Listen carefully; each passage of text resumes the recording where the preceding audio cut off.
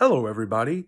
This isn't any impressions or reviews, but I figured I'd just add some other interesting content. So I actually can name all the presidents of the United States by memory. What happened was it was in the 5th grade. They had us try to memorize the presidents, and then we did a test. And so obviously if you named all the presidents' last names, then you got 100. But then you can get extra points if you could figure out what their first name was. So when I took that test, I got all the presidents right. So I got 100, but then I want to say most of the first names right. So I must have got like, who knows, 120, 130 or something like that. But here we go. We're going to go ahead and name all the presidents by memory. Now you're going to hear Cleveland twice. It's not because I made a mistake. It's because Cleveland was president, then he wasn't, and then he was president again. So here we go.